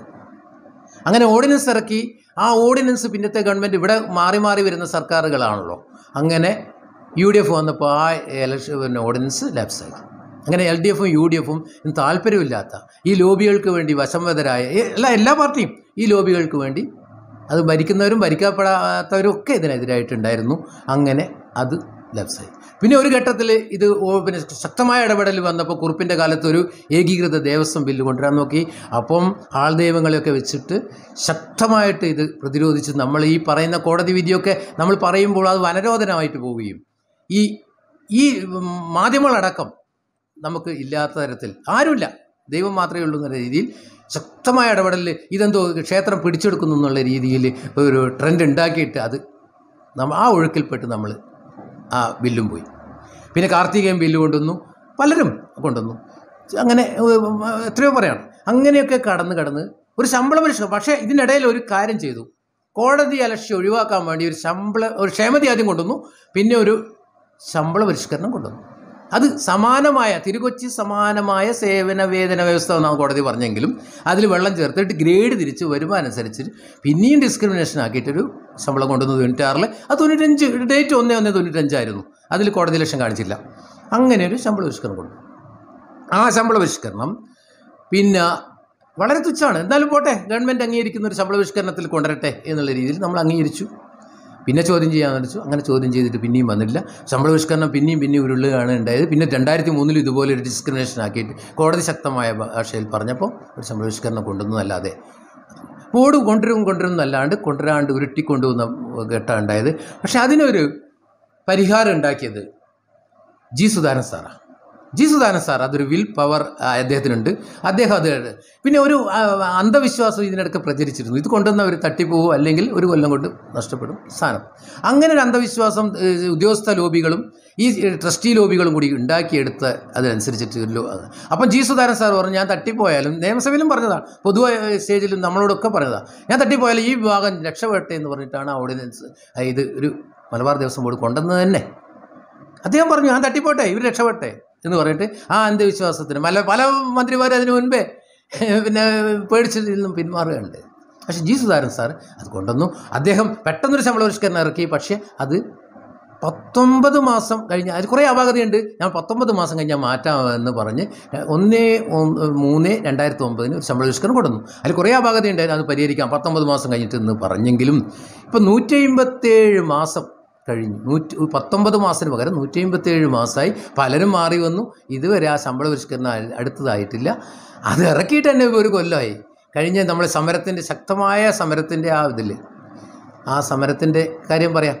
അപ്പം അത്ര പോലും ഈ ഒരു വിഭാഗത്തിന് അവഗണിക്കുകയാണ്. ഈ അവഗണിക്കുന്ന വിഭാഗം ഇത്ര കോടതി പറഞ്ഞിട്ടും കോടതി ലക്ഷ്യത്തിൽ ശക്തമായ ഭാഷയിൽ പറഞ്ഞിട്ടും ഈ ലോബികൾക്ക് വേണ്ടി, ലോബി എന്ന് പറയുന്നത് വിരലെണ്ണുന്ന ട്രസ്റ്റിമാർ, പേരെടുത്ത് പറയാൻ തന്നെ പറ്റുന്ന ആൾക്കാരാണുള്ളത്. ആ ട്രസ്റ്റിമാർക്ക് ഇതിൽ നിന്ന് ചില ആനുകൂല്യങ്ങൾ അല്ലെങ്കിൽ മേനി പറയാവുന്നത് ഒഴിവാകുന്നുള്ള രീതിയിൽ മാത്രമാണ് ഇതിനെതിരായിട്ട് നിൽക്കുന്നത്. പിന്നെ കുറച്ച് സ്ഥലം ലോബികൾ ഇതിലുണ്ടോ എന്ന് പറയാൻ കഴിയില്ല, ഉണ്ടാവുമെന്നാണ് നമ്മൾ കണക്കൂട്ടൽ. ട്രസ്റ്റിമാരെ സ്വാധീനിച്ചിട്ട് മൈനസ്വത്താണ്. ഏത് സമയത്ത് കേസിന് പോയാൽ ആ സ്ഥലം വിട്ടുകൊടുക്കേണ്ടി വരും ദേവസ്വത്തിൻ്റെ. അങ്ങനെ ദേവസ്വത്തിൻ്റെ ഏത് സമയത്തും വിട്ടുകൊടുക്കേണ്ടി വരും എന്നുള്ളത് മനസ്സിലാക്കിയിട്ട് അവർക്ക് ട്രസ്റ്റിമാരെ സോപ്പിട്ട് നിൽക്കുന്നത് ഒഴിവാകും. ബോർഡിനൊരു കോമൺ നിയമം 1300 ക്ഷേത്രത്തിനും വരികയാണെങ്കിൽ ചിലപ്പോൾ നമ്മളെ ബാധിക്കുമെന്ന് മനസ്സിലാക്കിയിട്ട് ആ ലോബികളും ഇതിന് കളിക്കുന്നുണ്ടോ എന്ന് നമുക്ക് സംശയിക്കേണ്ടിയിരിക്കുന്നു. കാരണം വെച്ചാൽ നമ്മൾ കാണാത്ത ചില കളികൾ എന്തുകൊണ്ടോ ഇത്രയും കോടതി വിധി വന്നിട്ട് സോമോട്ടോ എടുത്ത് വിധിച്ച് സുപ്രീം കോടതി ശരിവെച്ച് കോടതി ലക്ഷ്യം കഴിഞ്ഞ് ഇത്രയായിട്ട് അന്നത്തെ ജുഡീഷ്യറിയൊക്കെ മാനുഷിക പരിഗണനയിൽ സോമോട്ടോ എടുത്തു. അതിനുശേഷം ഒരു ശമ്പളം കിട്ടാത്ത ഒരു പ്രശ്നത്തിൽ കുഞ്ഞിമംഗലം, നമ്മുടെ ചെർക്കൽ ദേവസ്വം ഗ്രൂപ്പിലെ കുഞ്ഞിമംഗലം ക്ഷേത്രത്തിൽ 102 വയസ്സുള്ള സ്ത്രീക്ക് ശമ്പളം കിട്ടിയില്ല എന്ന് പറഞ്ഞിട്ട് അന്നത്തെ ഡേറ്റിന് കൊടുത്ത് അതിൻ്റെ പിന്നിൽ പോയിട്ട് പിന്നെയും ജുഡീഷ്യറി തന്നെ അത് പെട്ടെന്ന് ക്ലോസ് ചെയ്തു. അപ്പം മാനുഷിക പരിഗണന പണ്ടൊക്കെ ഉണ്ടായിരുന്നു. ഇപ്പം മാനുഷിക പരിഗണന അല്ലാത്ത തരത്തിലുള്ള ചില കാര്യങ്ങൾക്ക് ആളാവാൻ വേണ്ടിയിട്ട് ജുഡീഷ്യറി തന്നെ ചില സോമോട്ടോ കാണുമ്പോൾ നമുക്ക് സങ്കടം തോന്നും, വളരെ സങ്കടം തോന്നും. നമ്മളെ ഉറങ്ങുന്ന വിളിച്ചിട്ട് ജുഡീഷ്യറി തന്നെ സോമോട്ടോ എടുത്തിട്ട് പിന്നെ നീട്ടി കൊണ്ടുപോകാം. നമുക്കും പിന്നെ ബ്രഹ്മാവിൻ്റെ ആയുസ്സല്ലല്ലോ, നമുക്കും അത് എല്ലാവർക്കും ഉള്ള ആയുസ് തന്നെയാണ്. എന്നിട്ട് അതും ഉരുട്ടി ദിവസങ്ങളും മാസങ്ങൾ അടുത്ത കേസുകൾ ഇങ്ങനെ മാറ്റി വെച്ച് കാണുമ്പോൾ നമുക്ക് വളരെ സങ്കടം തോന്നും. ഇപ്പം ശബരിമല വിഷയത്തിൽ മാഷി ഉണങ്ങുന്നതിന് മുമ്പേ ഇവിടെ ഇത് കൊണ്ടുവരാൻ വേണ്ടി നോക്കിയ സർക്കാർ ഒന്ന് ആലോചിച്ച് നോക്ക്. നമ്മൾ അന്നത്തെ ദിവസം തന്നെ ഞാൻ പ്രതികരിക്കാൻ വേണ്ടി നോക്കി. മാധ്യമങ്ങൾ പറഞ്ഞു നമ്മൾ ജയിലിൽ പോകേണ്ടി വരും, മാധ്യമങ്ങൾ പൂട്ടേണ്ടി വരും എന്ന് പറഞ്ഞു. ഞാൻ പറഞ്ഞു ഞാൻ ജയിലിൽ കിടന്നാലും ശരി ഞാനിത് പറയാൻ എനിക്ക് കഴിയും. എനിക്ക് ചോദിക്കുന്ന ചോദ്യത്തിന് ഉത്തരം ജുഡീഷ്യറിക്കോ ആർക്കും പറയാൻ പറ്റില്ല. ജനങ്ങളാണ് എല്ലാത്തിനും മുകളിൽ നിന്ന് വിശ്വസിക്കുന്ന ഒരാളാണ്. ദൈവം കഴിഞ്ഞാൽ നമ്മൾ കാണുന്ന ജുഡീഷ്യറി പോലും ചിലപ്പം ഇങ്ങനെ കാണുമ്പോൾ നമ്മൾ സുപ്രീം കോടതി വിധി ശരിവെച്ച് ഈ വിധി ഉരുട്ടിക്കൊണ്ടുപോകണം. ചിലതൊക്കെ കാണും. ഇപ്പോൾ ചില കേസുകളൊക്കെ ഇന്നലെ വിധി പറഞ്ഞതൊക്കെ സങ്കടം തോന്നുന്നു. സോമോട്ടോ എടുത്തിട്ട് വിധി പറഞ്ഞില്ലേ, ക്ഷേത്രവുമായി ബന്ധപ്പെടുന്ന കാര്യം തന്നെയാണ് പറഞ്ഞത്. പക്ഷേ അത് ഒക്കെ കാണുമ്പോൾ നമുക്ക് സങ്കടം തോന്നുന്നു. ചില ആചാരങ്ങളൊക്കെ ദുരാചാരം എന്നൊക്കെ പറഞ്ഞിട്ടൊക്കെ കണ്ടില്ലേ. ശരിക്കും പറഞ്ഞാൽ ഇവിടെ മാനുഷിക പരിഗണന എടുക്കുന്നില്ല. ശമ്പളം കിട്ടാതെ വിഷമിക്കുന്നു, ശമ്പളം പൂട്ടിപ്പോകും ക്ഷേത്രങ്ങളിൽ പിന്നെ കഴിവുള്ളവർ വരുന്നില്ല, വിശ്വാസമില്ല, പിന്നെ പൂജ അറിയാത്തവരും കൂടി പോയി ശാന്തിക്ക് വരുന്നു. അതിനുള്ള സാഹചര്യം എന്താണ്? അത് ഒരു ഭാഗത്ത് മാത്രം, മലബാർ ഭാഗത്ത് മാത്രം. ഇവിടെ പ്രത്യേകതയുണ്ട്. മലബാർ ഭാഗത്ത് അന്ധമായ രാഷ്ട്രീയമാണ്, ജീവന ആരും അറിഞ്ഞില്ല. രാഷ്ട്രീയക്കാരൊക്കെ അവരെ കൈയൊഴിയും. ഏത് രാഷ്ട്രീയം വന്നാലും, പിന്നെ UDF ആയാലും LDF ആയാലും ഒന്നുമില്ല. പിന്നെ ഇനി BJP ആണെങ്കിലും കേന്ദ്രത്തിന് ഭരണഘടന ഭേദഗതി ചെയ്ത് ഇവിടുത്തെ ക്ഷേത്രങ്ങളെ രക്ഷിക്കാനാവില്ലേ? എന്താ ഭരണഘടന ഭേദഗതി പിന്നെ ഇതില്ലേ, പിന്നെ ഭൂരിപക്ഷമില്ലേ? പക്ഷെ ചെയ്യുന്നില്ല. ഈ ലോബികൾക്ക് വേണ്ടി പിന്നെ എല്ലാവരും മാധ്യമങ്ങളടക്കം മാറുന്നുണ്ടോ എന്ന് നമ്മൾക്ക് യൂട്യൂബ് ചാനൽ കാണുമ്പോൾ ചില സത്യങ്ങൾ മനസ്സിലാവുന്നു. യൂട്യൂബ് ചാനലുകൾ കാണുമ്പോൾ ചില മാധ്യമങ്ങൾ ആ കള്ളത്തരങ്ങളൊക്കെ ഇപ്പോൾ മനസ്സിലാവുന്നു. അപ്പോൾ ഞാൻ വരുന്നത് ഇത്രത്തോളം ഒരു അതും നവോത്ഥാനവും പുരോഗമനാത്മക നിയമങ്ങൾ കൊണ്ടുവന്ന് മേനി പറയുന്ന LDFും UDF ആഴ്ച പോട്ടെ, അത് പിന്നെ ചില സാമുദായികത്തിന് വേണ്ടിയിട്ട് അവരും പിന്നെ ക്ഷേത്രത്തിൻ്റെ മൊത്ത കച്ചവടം എടുക്കുന്ന BJPയും ഒന്നും ഈ വിഷയത്തിലില്ല. ഇവിടെ പ്രാദേശിക വിഷയം എടുക്കുകയാണെങ്കിൽ മലബാറിൽ തെക്കോട്ടാണ് ഈ പ്രശ്നമെങ്കിൽ ഒരു വിധി വേണോ? ഇവിടെ ഉണ്ടെങ്കിൽ അവിടെ വാങ്ങിയിരിക്കും ഒന്നിച്ചു നിന്ന്, രാഷ്ട്രീയം നോക്കാതെ. ഇവിടെ നോക്കുമ്പോൾ അത് ഇന്ന രാഷ്ട്രീയമാണ് അവർ പറയുന്നത്. ഞാൻ എന്തെങ്കിലും പറഞ്ഞാൽ പറയും അത് ഇന്ന അതിൽ രാഷ്ട്രീയം കാണും. ഈ രാഷ്ട്രീയം കാണുന്ന രീതിയിൽ വന്ന് ഈ ഒരു ക്ഷേത്രത്തിനും ജീവനക്കാർക്കും നന്മ വരുന്ന ഈ വിഷയത്തിനെ കടക്കൽ കത്തിവെക്കുന്ന രീതിയിലാണ് ഇവിടുത്തെ പ്രവർത്തനം. ഇത് പിന്നെ മാധ്യമങ്ങൾ നമുക്ക് എത്രയോ പിന്നെ നമ്മൾ പറയും മാധ്യമങ്ങൾ എത്ര കൊടുത്തു, പിന്നെ എഡിറ്റോറിയൽ എഴുതിയില്ല, പക്ഷെ വേണ്ടുന്ന സമയത്ത് ഇത് പറയുന്നില്ല. ഞാൻ പിന്നെ ഈ സമയത്ത് സുപ്രീം കോടതി പിന്നെ ഈ ശബരിമല വിഷയത്തിൽ പറയുമ്പോൾ ഞാൻ സ്റ്റാമ്പ് പേപ്പറിൽ എഴുതി കൊടുക്കാമെന്ന് പറഞ്ഞതാണ്. കാരണം വെച്ചാൽ ജുഡീഷ്യറി ജനങ്ങൾ ആണ് എല്ലാത്തിനും മുകളിൽ. ജുഡീഷ്യറിയിലും തെറ്റുപറ്റാന്ന് പറയാലോ. രണ്ട് വിഭാഗം തമ്മിൽ അടി അവിടെ ഉണ്ടായിട്ടില്ലേ? പിന്നെ പാരമ്പര്യമായിട്ടാണ് ജഡ്ജിമാരെ വരുന്നത് കാണുന്നത്. ക്ഷേത്രത്തിൽ പാരമ്പര്യം എന്ന് കാണുന്നുണ്ട്. അത് ഇവിടെയും പാരമ്പര്യമാണോ എന്ന് നമ്മൾ ചോദിച്ചു പോകും. അതുപോലെ പിന്നെ ചില കേസുകൾ നമ്മൾക്ക് ഇന്ന ബെഞ്ചിൽ വരണം എന്ന് പറയുന്നത് എന്താ അർത്ഥം? എല്ലാം കേൾക്കേണ്ട കടമയില്ലേ? സത്യവും നീതിയും ഉണ്ടെങ്കിൽ ദൈവത്തിൻ്റെ ദൈവം കഴിഞ്ഞാൽ കാണുന്ന ജുഡീഷ്യറിക്കും ആ രീതിയിൽ വരണ്ടേ? ഈ കാലഘട്ടം ഇത്രയും വന്ന ഒരു കാര്യം ഇത്രയും നീട്ടിക്കൊണ്ടുപോകുന്ന, ഇത്രയും ഡ്രാഗ് ചെയ്യുന്ന ക്ഷേത്ര കേസുകൾ ഇത് അപ്പം എത്രയോ പ്രാവശ്യം അതിനുശേഷം കേസ് കൊടുത്തു. ഈക്വൽ അത് ഈ ലോബികളുടെ കളി, അത് എല്ലാ ഫീൽഡിലും ലോബികൾ കളിക്കുന്നുണ്ടെന്ന് നമുക്ക് മനസ്സിലാവുന്നുണ്ട്. ഇതിൻ്റെ സത്യം അതാണ്. നമ്മൾ എവിടെയും പറയാൻ തയ്യാറാണ്. ദൈവം കഴിഞ്ഞാൽ കാണുന്ന ജുഡീഷ്യറിക്ക് പോലും ഇതിൽ കുറച്ച് എന്താണെന്നറിയില്ല, നമുക്ക് കാണുന്നുണ്ട്. നമ്മൾ ഈക്വൽ പേ ഫോർ ഈക്വൽ, അതിനുശേഷം കണ്ടംപ്റ്റ് കേസുകൾ 2 പ്രാവശ്യം ഒരു പ്രാവശ്യം റീഓപ്പൺ ചെയ്യേണ്ടി വന്നു. പിന്നെ equal pay for equal equal pay for equal വർക്കിന് വേണ്ടി മാത്രം കേസ് കൊടുത്തു. അതും ഒന്നും അല്ലാതെ ഒരു വീതി വന്നു. പ്രശ്നങ്ങൾ എന്ന് പറഞ്ഞാൽ അവർക്ക് ലീവില്ല. ക്ഷേത്രത്തിൽ രാവിലെ 3 മണിക്ക് എഴുന്നേൽക്കുന്നവരുണ്ട്, 5 മണിക്ക് എണീച്ചിട്ട് ഡ്യൂട്ടിക്ക് പോകുന്നവരുണ്ട്. അവർക്ക് ചിലവർക്ക് 9 മണി, ചിലർ ഉച്ചവരെ ഇരിക്കുന്നുണ്ട്. 12, 13, 16 മണിക്കൂർ ജോലി ചെയ്യുന്നവരുണ്ട്. ജോലി കുറവുള്ളവരുണ്ട്. അതിന് വ്യവസ്ഥയാക്കണം. ഈ പാർട്ട് ടൈം ഫുൾ ടൈം ആക്കിയാൽ മതി. അവർക്ക് ലീവില്ല. സ്വന്തം അച്ഛനും അമ്മയും മരിക്കുക തന്നെ പെട്ടെന്ന് ക്ഷേത്രത്തിൽ ഒരാളെ ആക്കാനാണ് അവർക്ക്. ആദ്യം ചെയ്തിട്ടില്ലെങ്കിൽ അവരെ അച്ഛൻ്റെ ബോഡി കാണാൻ വേണ്ടി പോയി എന്ന് വെച്ചാൽ കുറ്റമായി ജോലി പോകും. ഇവിടുത്തെ സംഭവം അങ്ങനെയാണ്. അപ്പോൾ ഇരട്ടി പൈസ 300 രൂപ കിട്ടുന്നെങ്കിൽ അല്ലെങ്കിൽ 200 കിട്ടുന്നെങ്കിൽ, ഇപ്പോൾ ശാന്തിക്കാരന് 300 ഡെയിലി കിട്ടുകയാണ്. 1000 രൂപ കൊടുക്കണം. അതുപോലെ ചില അടിച്ചുകളിക്കൊക്കെ 750 സ്കെയിലോ 2000 ചില്ലറയാണ്. അവർക്ക് ഒരു 300-400 ഒരു ദിവസം കൊടുക്കേണ്ടി വരും. ഇങ്ങനെ ഇരട്ടി 3 ഇരട്ടി 4 ഇരട്ടി പൈസ കൊടുത്തിട്ട് ആളെ ആക്കണം. ഒരു പൊലവാലായ്മ വന്നാൽ തൻ്റേതല്ലാത്ത ആണല്ലോ പൊലവാലായ്മ വരുന്നത്. ആരെങ്കിലും മരിച്ചാൽ അതിന് പോലും ഇവരെ എത്രയോ ഇരട്ടി. ഒന്ന് വീണ് പൊട്ടിയാൽ ഒരു മാസം വേറെ ബദലാക്കി ഒരു കൊല്ലത്തെ പൈസ പോയി. അങ്ങനെയുള്ള ഒരു ആൾക്കാരാണ് ഇവർക്ക് പിന്നെ ഒരു ലീവോ കാര്യങ്ങളോ കൊടുക്കുന്നില്ല. പക്ഷേ പട്ടാളച്ചിട്ടിയാക്കാൻ വേണ്ടി ഇവിടെ ശമ്പള പരിഷ്കരണം വരുന്നു എന്ന് പറഞ്ഞിട്ട് തന്നെ പട്ടാളച്ചിട്ടിയാക്കാൻ വേണ്ടി നോക്കി. 8 മണിക്കൂർ വേണം, ക്ഷേത്രത്തിൽ വരണം, നിൽക്കണം. ആകെ കൊടുക്കുന്നത് കൊല്ലത്തിൽ ഒരിക്കൽ 2 കൊല്ലം കഴിഞ്ഞിട്ടാണ് ഈ ശമ്പളം കൊടുക്കുന്നത്. ഈ ശമ്പളം കൊടുക്കാൻ തന്നെ ഉണ്ടാക്കിയത് മാനേജ്മെൻറ്റ് ഫണ്ട് ഉണ്ടാക്കിയത് ഈ കോടതി വിധിയുടെ വെളിച്ചത്തിലാണ്. കോടതി വിധി പറഞ്ഞപ്പോൾ സർക്കാരിന് ബാധ്യതയുണ്ടെന്ന് പറഞ്ഞപ്പോൾ ക്ഷേത്രത്തിന് കൊടുക്കാൻ വിഷമമാണെന്ന് പറഞ്ഞപ്പോൾ ക്ഷേത്രത്തിൻ്റെ വരുമാനത്തിൻ്റെ 70%, 30% അവിടെ നിന്ന് എടുക്കി, 70% മാനേജ്മെൻറ്റ് ഫണ്ട് ആയിരുന്നു ആദ്യം. പിന്നെ അത് മാറ്റിയിട്ട് ക്ഷേത്രത്തിൻ്റെ വരുമാനത്തിൻ്റെ 50% കഴിച്ച് ബാക്കിയൊക്കെ മാനേജ്മെൻറ്റ് ഫണ്ട്. ആ മാനേജ്മെൻറ്റ് ഫണ്ട് സർക്കാർ കൊടുക്കുന്ന പണം കൊണ്ട് ഉണ്ടാക്കുന്നതാണ്. അങ്ങനെയാണ് ഇപ്പോൾ കൊടുക്കുന്നത്. അതെങ്ങനെ എപ്പോഴോ കൊടുക്കുന്നു, അത് കണക്ക് കൊടുത്തിട്ടില്ല. ട്രസ്റ്റിമാരത് ഈ ട്രസ്റ്റിമാരെന്ന് പറഞ്ഞാൽ ഏറ്റവും പ്രായമുള്ള ആളാണ് വരുന്നത് അധികം. അവർക്ക് കണ്ണും ഇത് കാണാതെ പിന്നെ മരണത്തിന് ഏകദേശം ആ സമയത്ത് അവർ മരിക്കുന്നതിന് 3-4 കൊല്ലം. അപ്പോൾ പലരും അസുഖമായിട്ട് കിടത്തായിരിക്കും. അവർ ഒപ്പിട്ടില്ല എന്നുള്ള കാരണത്താൽ, അവർ കണക്ക് കൊടുത്തിട്ടില്ല എന്നുള്ള കാരണത്താൽ ഇവർക്ക് ശമ്പളം കൊടുക്കാൻ പറ്റുന്നത്. എവിടെയും കേട്ടോ ലോകത്ത് പണിയെടുത്ത് 365 ദിവസം ജോലി ചെയ്തിട്ട് പണിയെടുത്തിട്ട് പൈസ കൊടുക്കുമ്പോൾ നിങ്ങൾ കണക്ക് കൊടുക്കാത്തതുകൊണ്ട് കിട്ടുന്നില്ല എന്ന് പറയുന്ന ഒരു ഫീൽഡ്, അതിനൊന്നും പ്രതികരിക്കാൻ ആളില്ല. അപ്പം അങ്ങനെ ഒരു വളരെയേറെ പഴയ നിയമം അത് മാറ്റാൻ ഈ കാലഘട്ടത്തിൽ സാക്ഷര കേരളം എന്താണ് ഇവിടെ എന്താ പറയുന്നത്? കേരളമാണ് ഇത്, കേരള എന്നൊക്കെ പറഞ്ഞിട്ട് പറയുന്ന ആൾക്കാർ ഇതിന് പക്ഷേ ലോബി കളിക്കുന്നുണ്ട്. ആ ലോബിക്ക് എല്ലാവരും വീണു എന്നുള്ളത് ഉറപ്പാണ്. ജി സുധാകരൻ സാറിൻ്റെ കാലത്ത് അയാളെ മാറ്റി, അയാളും കൂടി അറിയില്ല, അയാളും അറിയില്ല. അയാൾ LDFിൻ്റെ ചാർജുള്ള ദക്ഷിണാമൂർത്തി VV ദക്ഷിണാമൂർത്തി അറിയാതെ അദ്ദേഹത്തിന് മാറ്റി. അപ്പോൾ ലോബി കളിക്കുന്നുണ്ട്. അന്ന് പാർട്ടിക്ക് അധികാരം, പിന്നെ മുഖ്യമന്ത്രിയാണ് പിന്നെ തടയുന്നതാണ് നമ്മൾ മനസ്സിലാക്കുന്നത്. പക്ഷെ അത് ശക്തമായിട്ട് ഇതിന് പ്രതികരിക്കാൻ ഒരു സംഘടന ജീവനക്കാരാച്ച പല രീതിയിൽ അങ്ങോട്ട് പോവുകയാണ്. ശക്തമായിട്ട് ഇതിൻ്റെ പൾസറിഞ്ഞിട്ട് ചെയ്യണമെന്നില്ല. മാധ്യമങ്ങളാച്ചാൽ കൊടുക്കുന്നുണ്ട്, എഡിറ്റോറിയൽ എത്രയോ എഴുതിയിട്ടുണ്ട്, മാതൃഭൂമിയും മനോരമയും ഹിന്ദുവും എല്ലാം എഴുതിയിട്ടുണ്ട്. പക്ഷെ അത് വേണ്ടുന്ന സമയത്ത് കൊടുക്കുന്നില്ല എന്നുള്ളൊരു തോന്നൽ നമുക്കുണ്ട്. അപ്പോൾ ഈ ശക്തമായ വിഷയം ഒന്ന് ശരിക്കും പൊതുജനങ്ങളുടെ ഇടയിൽ നമ്മളിപ്പം ക്ഷേത്രത്തിൽ എന്ന് പറയുമ്പോൾ സമരം ചെയ്യുന്നതിന് അപ്പം ജനങ്ങളെ ഇരുതല മൂർച്ചയാണ് അത് നമുക്കറിയാം. പക്ഷേ ഇരുതല മൂർച്ചയാണെങ്കിലും ഒരിക്കൽ തിരിഞ്ഞ് അങ്ങോട്ടും പോവും എന്ന ഘട്ടത്തിലേക്കാണ് ഉള്ളത്. വളരെ സാത്വികമായിട്ട് പോകുന്ന ആൾക്കാരാണ് എന്നുള്ളതാണ് ഇവരെ അത് ദൗർബല്യമായിട്ട് അവർ കാണുന്നത്. അപ്പോൾ അതാണ് ഇതിൻ്റെ പ്രശ്നങ്ങൾ. ഇത് മുഴുവൻ ജീവനക്കാർക്ക് ബാധിക്കുന്നുണ്ട്. ഈ ശമ്പളം കിട്ടുന്നില്ലെങ്കിൽ അത് അതിനൊരു നിയമം കൊണ്ടുണ്ട്. ഇവിടെ മലബാറിൽ ഇപ്പോൾ പ്രസിഡന്റ് MR മുരളി സാറ് വളരെ ഇതിനെപ്പറ്റി പോസിറ്റീവായിട്ടും ശരിക്കും ഇതിന് പൾസ് അറിയുന്ന ഒരാളാണ്. MR മുരളി സാറ് വളരെ നമ്മളെ സമരം കണ്ട് 65 ദിവസത്തെ സമരം പിന്നെ വാസു തിരിഞ്ഞു നോക്കാം.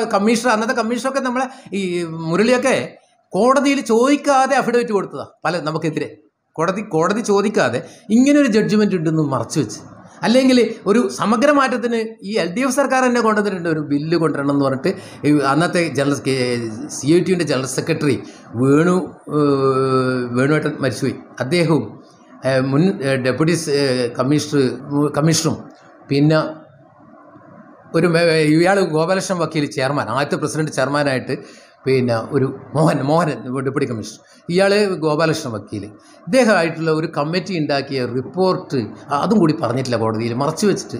അതോ പിന്നെ ഇദ്ദേഹം അതിൻ്റെ സെക്രട്ടറിയാണ്. കമ്മീഷൻ എന്ന് പറഞ്ഞാൽ അത് സെക്രട്ടറി ആയിട്ട് കൂടി അത് മറച്ചു വെച്ചു. കോടതിയിൽ ചോദിക്കാതെ നമ്മളെ കേസിൽ ഒരു മറുപടി കൊടുക്കുക. പല കാര്യത്തിലും ഇത് ശരിയാവില്ല, ട്രസ്റ്റിമാരെ ചെയ്യേണ്ടത്. അതോ കോടതി അലക്ഷ്യമാണ് ശരിക്കും മുരളി എന്ന് പറഞ്ഞ ആൾ ചെയ്തത്. അദ്ദേഹം കമ്മീഷണറായിട്ട് പിരിഞ്ഞിട്ട് അതെന്താണ് ചെയ്യുന്നത്? ഈ ട്രസ്റ്റിമാർക്ക് വേണ്ടി ചെയ്യാം. ഈ ട്രസ്റ്റിമാർക്ക് വേണ്ടിയിട്ടാണ് ഇവരിത് ചെയ്യുന്നത്.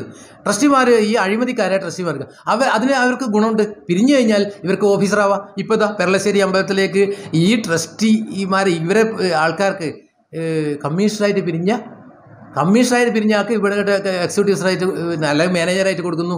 ഇതെന്താണ്? ഇവർ തമ്മിലുള്ള അഡ്ജസ്റ്റ്മെൻ്റാണ്. അങ്ങനെ കൊടുക്കുന്നു. അദ്ദേഹം പിരിഞ്ഞു കഴിഞ്ഞാൽ കൊടുക്കാമെന്ന് പറഞ്ഞു. അപ്പോൾ അവർക്ക് വേണ്ടിയിട്ട് കോടതിയിൽ തെറ്റിദ്ധാരണ വരുത്തുന്ന റിപ്പോർട്ട് കൊടുക്കുന്നു ഈ കമ്മീഷന്മാർ. ഇതാണ് ഉള്ളത്. ഇവിടുത്തെ ഉദ്യോഗസ്ഥന്മാരും ഈ ട്രസ്റ്റിമാരുള്ള ഒരു അവിഹിത ബന്ധം. ഇവർ പിരിഞ്ഞാൽ കിട്ടും. ഡെപ്യൂട്ടി കമ്മീഷണറായിട്ട് പിരിഞ്ഞ ആളും അസിസ്റ്റന്റ് കമ്മീഷണറായിട്ട് പിരിഞ്ഞ ആൾക്കാണ് ഇങ്ങനെ പെരളശ്ശേരി പോലത്തെ ക്ഷേത്രങ്ങളിൽ കൊടുക്കുന്നത്. ഇത് തമ്മിലുള്ള അഡ്ജസ്റ്റ്മെൻ്റാണ്. ഇതാണ് ഇങ്ങനെയുള്ള ലോബികൾ കളിക്കുന്നത്, ഉദ്യോഗസ്ഥ ലോബികൾ, അങ്ങനെയുള്ള ലോബികൾ. ഇതൊക്കെയാണ് ഇതിൻ്റെ പിന്നിലെ കളി. അങ്ങനെയാണ് ഇതിൻ്റെ വൈകുന്നത്. പ്രതിവിധി എന്ന് പറഞ്ഞാൽ ഇപ്പം നമ്മളൊരു കേസ് കൊടുത്തിട്ടുണ്ട്. പക്ഷേ അതും കാണുന്നത് പിന്നെ ഇങ്ങനെ നീട്ടി വെക്കേഷൻ കഴിയട്ടെ, ഇവിടെ ശമ്പളം കിട്ടുന്നില്ല, വിഷമങ്ങളാണ്, ഒരു ഇൻ്റർവ്യൂ ഓർഡർ വേണമെന്ന് പറയുമ്പോൾ ഗവൺമെൻറ്റിനോട് പിന്നെ ഒരു റിപ്പോർട്ട് വരട്ടെ, അത് വരട്ടെ, ഇത് വരട്ടെ എന്ന് പറയുമ്പോൾ നമുക്ക് എന്ത് സങ്കടം തോന്നുന്നു. കോടതി എടുത്തിട്ട് നമ്മൾ വിളിച്ചിട്ട് ഒരു കുട്ടീനെ വിശന്ന് കരഞ്ഞിട്ട് എങ്ങനെ ഉറങ്ങി, അത് കഴിഞ്ഞിട്ട് പിന്നെ ഒരു മോനെ എണീക്കെന്ന് പറഞ്ഞിട്ട് പിന്നെ ചോറില്ല എന്ന് പറഞ്ഞ സ്ഥിതിയായാൽ എന്ത് ചെയ്യും? അതാണിപ്പം ജുഡീഷ്യറിയിലും നമുക്ക് സംഭവിച്ചത്. ജുഡീഷ്യറി ഇപ്പം വിധി അവർക്ക് നടപ്പിലാക്കേണ്ട ബാധ്യതയില്ലേ? ഇല്ലെങ്കിൽ പിന്നെ അവർ എടുക്കേണ്ടായിരുന്നു. ഇത് ഏറ്റെടുത്തിട്ടുണ്ടെങ്കിൽ അത് ഏറ്റെടുത്താൽ അവർക്ക് അതിൻ്റെ ബാധ്യതയില്ലേ? അല്ലെങ്കിൽ അങ്ങനെ ഒരു കേസ് വന്ന് കിടക്കുമ്പോൾ അതിനെങ്കിലും മനസ്സിലാക്കേണ്ട, അത് പഠിക്കേണ്ട ഒരു ഇതില്ലേ അവർക്ക്? അതില്ല. അത് എവിടെ കാണുന്നില്ല. നമ്മൾ ദൈവത്തിൽ മാത്രം അർപ്പിച്ച് പോകുന്ന ഒരു വിഭാഗം. അപ്പോൾ പക്ഷേ അതാണ് ഇപ്പോൾ ലീവും കാര്യങ്ങളും ഒരു സമരത്തിനോ എന്തിനോ അല്ലെങ്കിൽ ഒന്നും ചെയ്യാൻ പറ്റാത്തൊരവസ്ഥ, ഒന്നും ഇറങ്ങാൻ പറ്റില്ല, ഉച്ചക്കുള്ള ആകെ സമയം, അതും കിടന്നുറങ്ങുന്ന സമയമായിരിക്കും ആൾ. അങ്ങനെയുള്ള ഒരു അസംഘടിത വിഭാഗത്തിനാണ് വെറുതെ ക്രൂശിക്കുക. അങ്ങനെ ഇങ്ങനെയുള്ള വിഭാഗത്തിന് യൂട്യൂബ് ചാനലൊക്കെ വരുന്നതുകൊണ്ടാണ് ഇങ്ങനെയുള്ള വിഭാഗത്തിൻ്റെ കാര്യങ്ങൾ മനസ്സിലാക്കാൻ കഴിയുന്നത്. അത് മറ്റുള്ളവർ അതിനൊരു പരിധിയുണ്ട്. അപ്പോൾ അതുകൊണ്ടാണ് ഞാൻ ഈ ഒരു വിഷയം വളരെ ഇതിലും എത്രയോ പറയേണ്ട കാര്യങ്ങളുണ്ട്. പക്ഷേ നമ്മൾ ഇതിൻ്റെ ഒരു മലബാർ ദേവസ്വം ബോർഡിൻ്റെ കീഴിലുള്ള പക്ഷേ എം ആർ മുരളി സാറ് നമ്മളെ സമരത്തിൻ്റെ 64-ാം ദിവസം അനിശ്ചിതകാല സമരം തിരിഞ്ഞു നോക്കാതെ ഇരിക്കുമ്പോൾ പിന്നെ മന്ത്രി പറഞ്ഞു ഇയാളെ ചുമതല. മന്ത്രിയോട് നമ്മൾ ശക്തമായിട്ട് അന്ന് ഇദ്ദേഹത്തിൻ്റെ സത്യപ്രതിജ്ഞ ദിവസം നമ്മൾ പറഞ്ഞു. അപ്പോൾ മന്ത്രി പറഞ്ഞു അദ്ദേഹത്തിനെ ചുമതലപ്പെടുത്തിയിട്ടുണ്ട്, ഇയാളിൽ നിന്ന് സത്യപ്രതിജ്ഞ ചെയ്തിട്ടുണ്ട്. അദ്ദേഹം വന്ന് നിങ്ങളോട് സംസാരിക്കുന്നു. വളരെ നല്ല മനുഷ്യൻ. അദ്ദേഹം വന്ന് സമരപന്തലിൽ വന്ന് സംസാരിച്ച് പിന്നെ നമ്മൾ ചർച്ച ചെയ്യാന്ന് പറഞ്ഞിട്ട് കൂട്ടിക്കൊണ്ടുപോയി കമ്മീഷണറുമായി ചർച്ച ചെയ്ത് കമ്മീഷണറോടുമായിട്ട് വളരെ സത്യസന്ധമായിട്ട് ഞാൻ പറഞ്ഞു. ഇദ്ദേഹത്തിൻ്റെ കമ്മീഷണർമാരുടെ ഉദ്യോഗസ്ഥന്മാരുടെ തെറ്റായ വശങ്ങളൊക്കെ പറഞ്ഞു കൊടുത്തപ്പോൾ മനസ്സിലായി, പഠിച്ച് അവിടെ വളരെ അദ്ദേഹം നമ്മളൊരു സ്വതന്ത്ര സംഘടനയായിട്ട് പോലും അദ്ദേഹം അതിൻ്റെ കാര്യം ഉൾക്കൊണ്ടുകൊണ്ട് പറഞ്ഞു. അവർ പറയുന്ന കാര്യമാണ് ഇപ്പവും പലതിക്കലും പോയ ആൾ പ്രസംഗിക്കുന്നത്. അവർ പറഞ്ഞ കാര്യമാണ്, പക്ഷെ ചെയ്യാൻ പറ്റുന്നില്ല, അദ്ദേഹത്തിനും ചെയ്യാൻ പറ്റുന്നില്ല. പക്ഷേ അദ്ദേഹം ആത്മാർത്ഥമായ ഒരു ജീവനക്കാരൻ ഒരു പ്രസിഡന്റ് ആവുന്നതിനെക്കാട്ടും കൂടുതൽ നല്ല രീതിയിൽ കാര്യങ്ങൾ കൊണ്ടുപോകുന്നു എന്ന് സന്തോഷം. 64 ദിവസത്തെ സമരം കോഴിക്കോടുള്ള മലബാർ ദേവസ്വം ബോർഡ് ഓഫീസിന് മുന്നിൽ നടത്തുകയുണ്ടായി.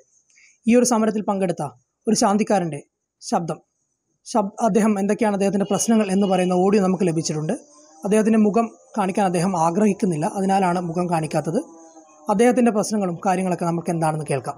ക്ഷേത്രത്തിലെ പൂജാരിമാർ, പിന്നെ കഴകക്കാർ, വാദ്യം, അടിച്ചുകളി, പിന്നെ വഴിപാട് ക്ലർക്ക്, ഇതുപോലുള്ള കുറേ തസ്തികകളിലുള്ള ജീവനക്കാർ, അവരില്ലാതെ ദേവസ്വം ബോർഡിൻ്റെ ഒരു നിലനിൽപ്പില്ല. ദേവസ്വം ബോർഡ് എന്ന് പറയുന്നത് ആ ക്ഷേത്രങ്ങൾ പരിപാലിക്കൽ, ആ പരിപാലിക്കുന്നവരുടെ അടിസ്ഥാന പ്രശ്നങ്ങൾ അതൊന്നും പരിഹരിക്കാൻ കഴിയാതെ ഇങ്ങനെ അവരെ വല്ലാതെ ചൂഷണം ചെയ്തുകൊണ്ടാണ് ദേവസ്വം ബോർഡ് ഇന്ന് നിലനിൽക്കുന്നത്. അപ്പോൾ അത് കുറേ ഉദ്യോഗസ്ഥന്മാർ പിന്നെ അവർക്ക് വേണ്ടി മാത്രമുള്ള അവർക്കുള്ള ഒരു തൊഴിലിടം മാത്രമായിട്ടുള്ള ഒരു രീതിയിലാണ് ദേവസ്വം ബോർഡ് കാണുന്നത്. കാരണം ക്ഷേത്രത്തിലെ വരുമാനം വളരെ കുറഞ്ഞ പല ക്ഷേത്രങ്ങളിലെയും ജീവനക്കാർക്ക് 8-9 മാസമായിട്ടും പല ഘട്ടങ്ങളിലായിട്ട് ശമ്പളം എപ്പം തരും എന്ന് പോലും പറയാൻ പറ്റാത്ത വിധത്തിൽ ദീർഘിപ്പിച്ച് പോവുകയാണ് ശമ്പളം കൊടുക്കുന്ന കാര്യത്തിൽ. മനുഷ്യാവകാശമാണ്. ശമ്പളം കിട്ടുന്നത് എങ്ങനെയാണ് സാധാരണ രീതിയിൽ? സാധാരണ ഒരു 10,000 രൂപ 15,000 രൂപ ശരാശരി ശമ്പളം അവിടുത്തെ ജീവനക്കാർക്ക്. ആ ജീവനക്കാരുടെ ശമ്പളമാണ് ഫണ്ടില്ല എന്ന കാരണം പറഞ്ഞുകൊണ്ടും ആ ക്ഷേത്രത്തിലെ അപ്ഡേറ്റ് കാര്യങ്ങൾ, കണക്കുകൾ അതൊക്കെ അപ്ഡേറ്റ് ചെയ്യാത്ത ഉത്തരവാദിത്തം അവർക്കാണ്, ഓഫീസർമാർക്കാണ്. ആ ഓഫീസർമാരുടെ അനാസ്ഥ കൊണ്ട് ആ കാരണം പറഞ്ഞുകൊണ്ടും നമുക്കുള്ള ശമ്പളം, ഈ ക്ഷേത്ര ജീവനക്കാരായ അടിയന്തര ജീവനക്കാർക്കുള്ള ശമ്പളം അനന്തമായിട്ട് നീണ്ടുപോവുകയാണ്. അത് ഒരു കൊല്ലം എത്തുമ്പോഴൊക്കെ നമ്മൾ വളരെയധികം സമ്മർദ്ദം ചെലുത്തുമ്പോൾ ഒരു 4 മാസത്തേക്ക് 5 മാസത്തേക്കൊക്കെ ശമ്പളം തന്ന് സമാധാനം തൽക്കാലം മാത്രം പൂട്ടിക്കാൻ മാത്രം. അതല്ലെങ്കിൽ വല്ല ഇലക്ഷനോ അതുപോലെ എന്തെങ്കിലും ഒരു അവസ്ഥ വരുമ്പോൾ. അപ്പം ആ രീതിയിലല്ലാതെ മനുഷ്യാവകാശമാണല്ലോ ഒരു മാസം പണിയെടുത്ത ആ മാസം ശമ്പളം കിട്ടുക എന്നുള്ളത്. അപ്പോൾ ആ ശമ്പളം കൊടുക്കാൻ പല എക്സ്ക്യൂസ് പറയുന്നതിൽ എന്തർത്ഥമുള്ളത്? ക്ഷേത്രത്തിൽ ഒരു അപ്പോയിൻമെൻറ്റ് ചെയ്തിട്ടുണ്ടെങ്കിൽ, അതും ഞങ്ങളെപ്പോലുള്ള അടിയന്തര ജീവനക്കാരെന്ന് പറയുന്ന അവശ്യ സർവീസാണ്.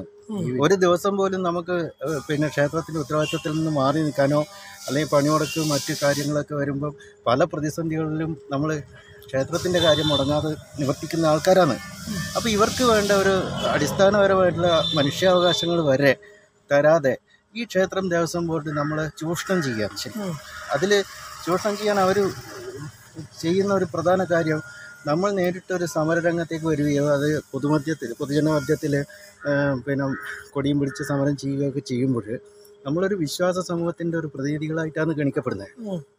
അപ്പോൾ അതിന് ഇടിവ് വരും എന്നുള്ള പേടി കൊണ്ട് തന്നെ ഞങ്ങൾ പൊതുമധ്യത്തിൽ ഇങ്ങനെ സമരം വളരെ ദുർലഭമായിട്ടുള്ള ഒരു രീതിയിൽ നമുക്കത് ചെയ്യാൻ പറ്റുള്ളൂ. അങ്ങനെ നമുക്ക് തീരെ സഹിടുമ്പോൾ അതിനും തയ്യാറാവുന്നുണ്ട്, എങ്കിൽ കൂടി നമുക്ക് കുറേ പരിമിതികളുണ്ട്.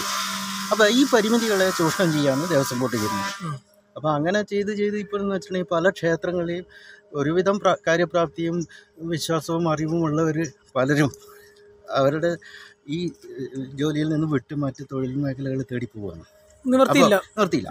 അപ്പോഴെന്തുണ്ട്, ഒരു വലിയ ഒരു ഹോസ്പിറ്റൽ ഉണ്ടെങ്കിൽ ആ ഹോസ്പിറ്റലിൻ്റെ പ്രധാന ഗുഡ്വിൽ എന്ന് പറയുന്നത് പിന്നെ ഹോസ്പിറ്റലിലെ മെയിനായിട്ടുള്ള ഡോക്ടറാണ്. അതേപോലെ ഒരു ക്ഷേത്രത്തിലെ പ്രധാനി എന്ന് പറയുന്നത് ശാന്തിക്കാരനും അതുപോലെ അവിടുത്തെ ജീവനക്കാരുമാണ് ഒരു ക്ഷേത്രത്തിലെ പ്രധാനം.